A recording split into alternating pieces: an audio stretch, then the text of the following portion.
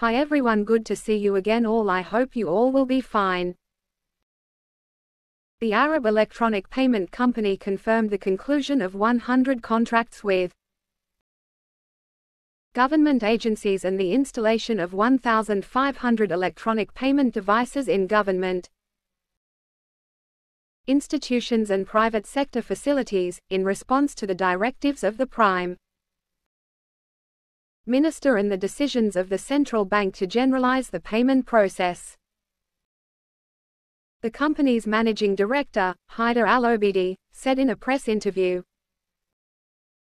"In light of the Prime Minister's directives and the decisions of the central bank, the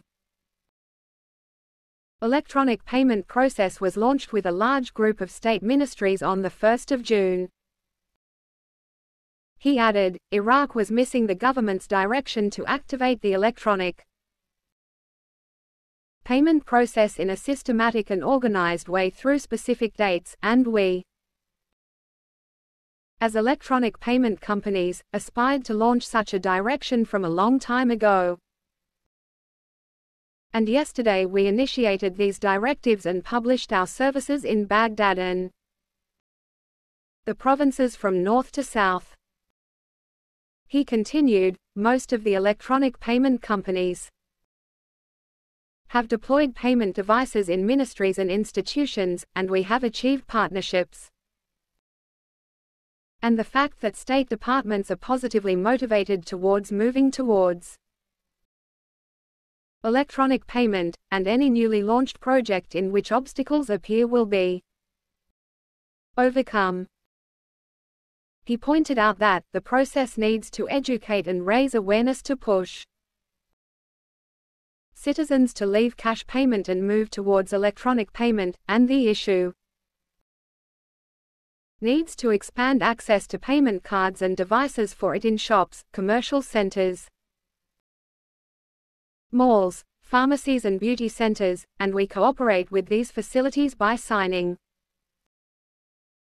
contracts to install POS devices to be available to all citizens alike the rest of the world.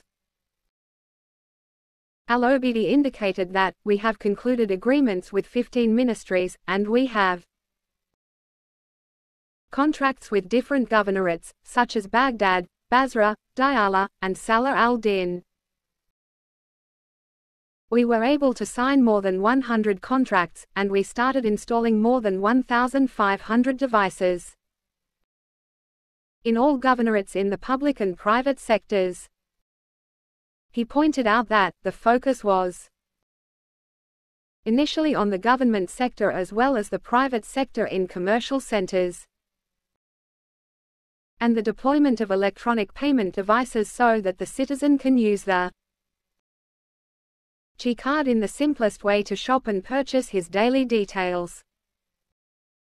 Yes dear, all this is very good news, thanks, take care.